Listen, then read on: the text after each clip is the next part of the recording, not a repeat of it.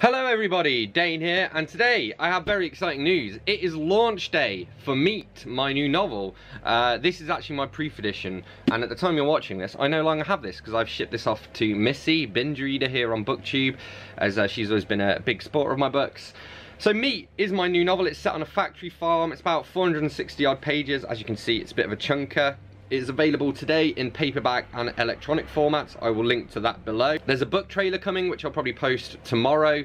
Basically, it's all been a bit last minute trying to get this out in time for Halloween, but I think we have achieved it. So as I say, today is launch day. It is now available, and if you order today, it should be there at least in time for Halloween. You might not finish it, because as I said, it's a chunker.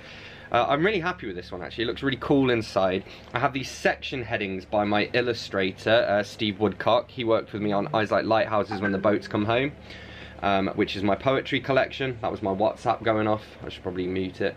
And we've got maps and stuff. It's all very beautiful. I'm all very happy with it. The cover design was done by Larch Gallagher. It's been edited as usual by my partner in crime, Pamela Harris.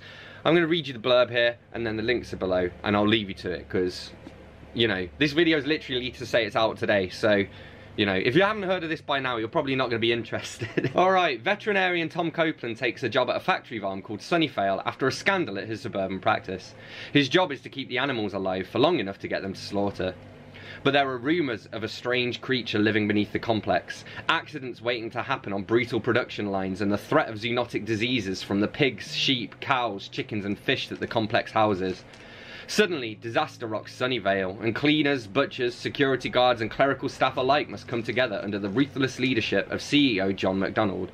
Together, they'll learn what happens when there's a sudden change to the food chain. Bon appetit. So yeah, Meat by Dane Cobain, out now. Go grab it. And with that, as always, thanks a lot for watching. Let me know in the comments if you're going to be reading this. Let me know if you've somehow already read it. That's a very small target audience that that call to action's for.